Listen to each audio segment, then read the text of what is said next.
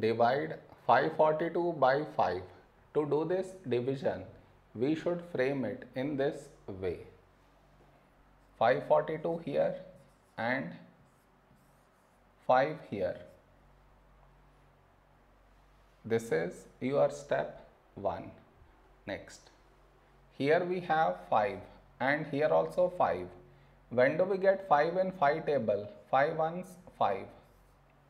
Now we should subtract. We get 0. After this, bring down the beside number. So 4 down. Now here we have 4 and here 5. 4 is smaller than 5. So we should bring down the second number. And the rule to bring down second number is we should put 0 here. Then only we can bring this number down.